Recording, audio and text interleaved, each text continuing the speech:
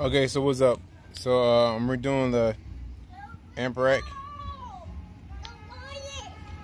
I'm called the first one to fail. I just didn't like it, so I'm gonna redo it better. As you see, I do marker lines where I'm gonna stop the fiberglass at on this side and around all of these here. No, I see, Daddy. I see. Hold on, dude. Okay, so I got the second mold in. It's all resin up. Now I'm gonna let it harden. Yeah, it's gonna let it harden, and once it's hard enough, I'm gonna pull it out.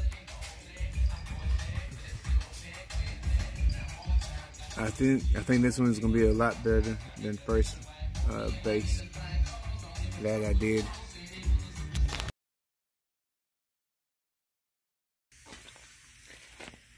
Alright, so we cut this board here at a 15-degree angle, both sides. Took a piece of poster board, cut it, trace this out, trace this back piece out, that's my ability. Transfer it over to the wood, the plywood. Cut it, trace on the plywood, cut the plywood. Then I install it. Now I had to do more tracing, and then yeah, I did more trace on the plywood itself than to get the final fit. You can see there's a little gap, but I have a cure for that. Once I start doing the fiberglass work on this piece, and same on this piece here.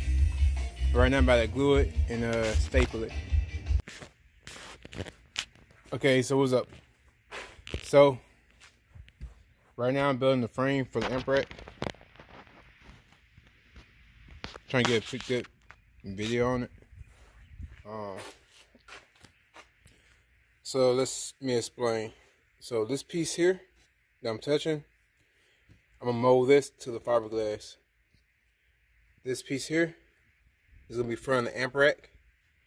As you can see, I have bolts running down there, so that piece is gonna be removable, and I can take that piece out. Up here the hose, I'm gonna create a mold to cover this whole thing up, a fiberglass mold to cover it up, and I can take it on and off, and I can access my wires through here on both sides.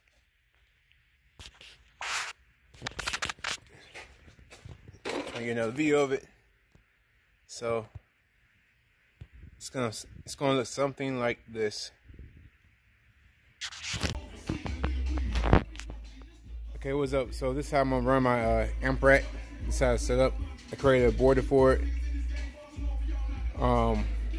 So I cut two slits here to run the power wire and the ground wire. One's gonna be for the power, the other gonna be for the ground. So one side fiberglass, the other part, the frame to the fiberglass I built. I'll probably wire this up until I get everything else done.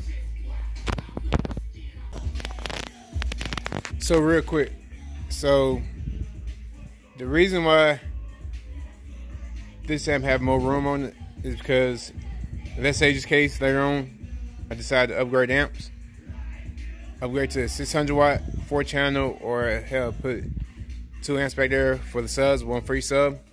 I have the room already for it. That's a quick side note.